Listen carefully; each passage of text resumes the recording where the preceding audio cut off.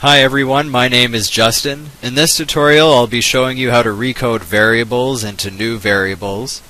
The dataset that we'll be using in this tutorial is Ipsos Reid's 2011 Federal Election Exit Poll. Ipsos Reid is a large public opinion firm in Canada, and in 2011 it conducted an online survey of almost 40,000 voters. These voters were asked a series of questions. The questions and their answers are saved in this particular dataset.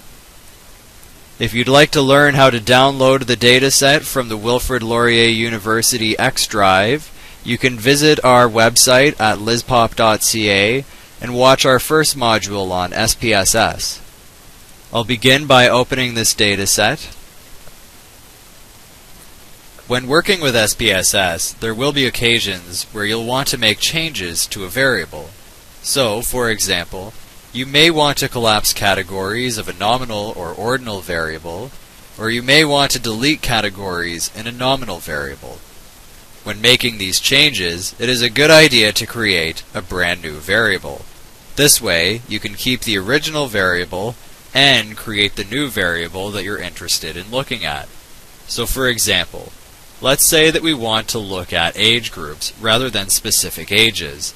That is to say, let's say that we want to consider differences across age ranges, such as 18 to 34 and 35 to 54, rather than considering differences between people at each individual age.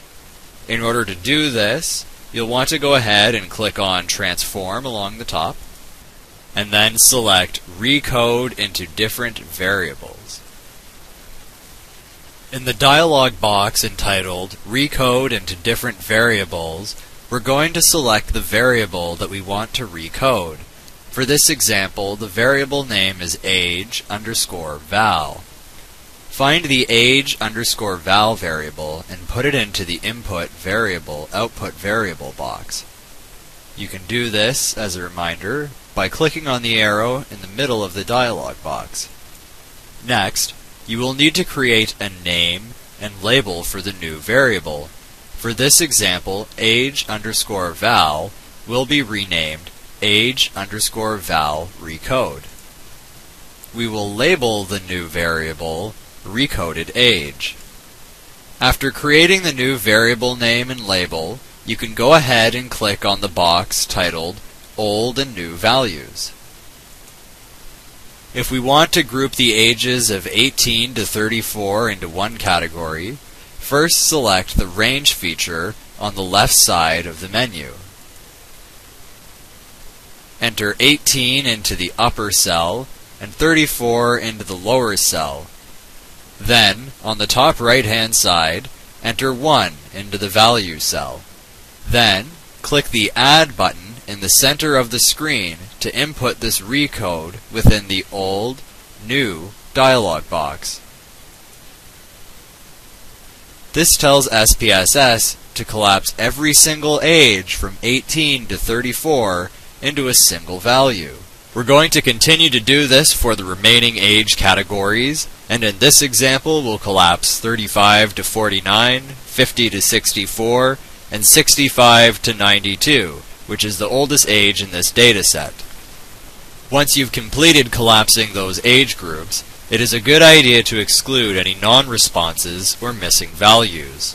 We can do this by selecting All Other Values on the left side of the dialog box, and then we can select System Missing under New Value. You can then click Add to finish the recode.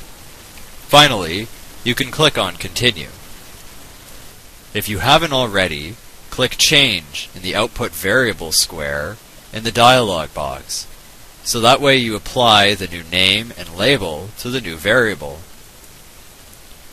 You can then click OK.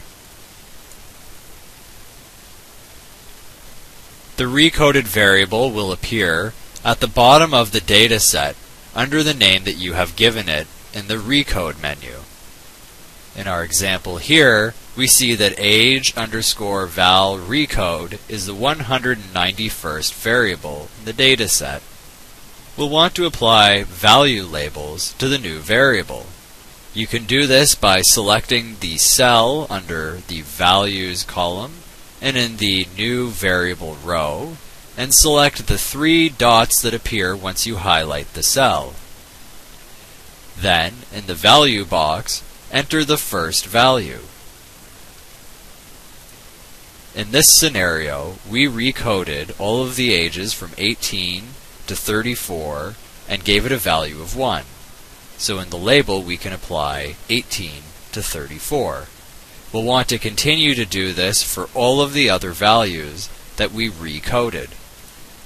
Once you've finished relabeling all the new values, you can click OK. It is good practice to check the results of your recoding in order to make sure that everything has been done correctly. When you recode, the number of cases that take each possible value of the new variable will be displayed. To confirm this, you can select Analyze, Descriptive Statistics, and then Frequencies. You'll want to select the original variable as well as the variable that you have recoded, and then you can click OK. We can see that the cumulative percentage of people ages 18 to 34 is 12.5%. Going down to our new frequency output, we should see the exact same cumulative output for the range that we created of ages 18 to 34. And indeed, we do see that here. That concludes this tutorial. If you'd like to see more tutorials, be sure to follow us on our YouTube channel. You can also visit our website at lispop.ca, and don't forget to follow us on Twitter at LaurierInst. I'm Justin, and I'll see you next time.